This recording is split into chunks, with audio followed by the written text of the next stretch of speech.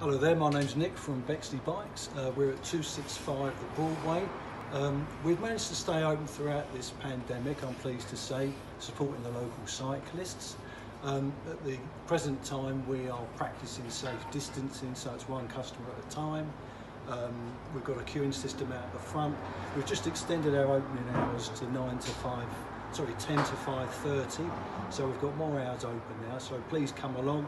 You might have to queue for a couple of minutes just to get in, but you'll be more than welcome when you come in the store. Our aim has been to keep the cyclists on the road, so we're doing short jobs as quickly as we can. If it's punctures, chains, tyres, etc., we're doing those as soon as we can. If it's a major service, again, please come down and see us. We can do it. It will take a little bit longer, but once you're booked in, we'll get around to doing it for you and give you a ring if there's any problems. We're all cyclists here, so when you come into the store, you're dealing with cyclists. We know the problems, we know what needs doing. We're a friendly bunch and we're looking to just keep you on the road. We've got more stock arriving as we speak.